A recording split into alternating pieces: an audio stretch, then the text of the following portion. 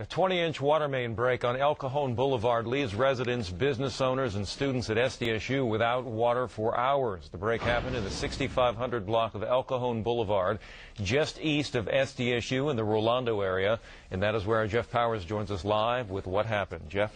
Yeah, Jim and Heather, city water crews continue to work on the rupture that really tore through the asphalt. You can see right behind me here in Rolando. Crews say they'll be here all night into tomorrow morning.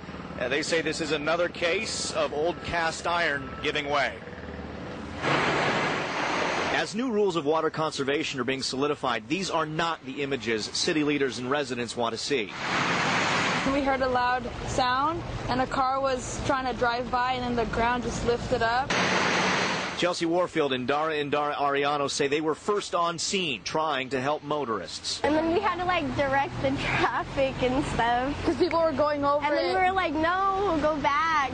The break impacted businesses in the area. For the new business owners of Fatty's Pizza, no water meant no pizza and no dough. We're going to have to shut down for the rest of the night. We're actually a new business around here. We've only been open for about 8 months now, so we're definitely going to feel it. The break also affected campus life at SDSU. I was in the shower and the water turned off.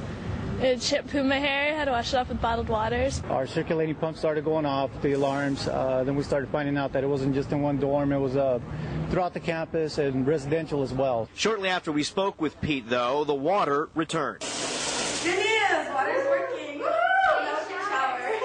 We haven't actually used cast iron in decades, so this is probably at least 50 years old. Water officials believe a crack in the cast iron is to blame. There's about 150 miles of cast iron still throughout the city. We're trying to replace all the cast iron water mains in the city, but it's going to take a long time. At this point, our goal is to have it all replaced by the year 2020. Now, we do know there was another water main issue in La Jolla, and we don't want to be too critical of the water department, but it did take them more than 5 hours to shut off the water to this main tonight. Water officials will not be able to estimate exactly how much water has been lost. They'll do that, though, tomorrow morning. And speaking of tomorrow, that is when this section of El Cajon Boulevard is expected to reopen. In fact, they just pulled out part of the main that ruptured. We're live in Rolando tonight. Jeff Powers, San Diego 6 News. Jeff, thank you so much. And a water line leak shuts down a major intersection in La Jolla. It happened at Torrey Pines Road and La Jolla Shores Drive, causing flooding and tying up rush hour traffic. Police set up detours and directed drivers around the flooded streets. Crews were able to isolate the leak to a water valve and will reopen the intersection soon.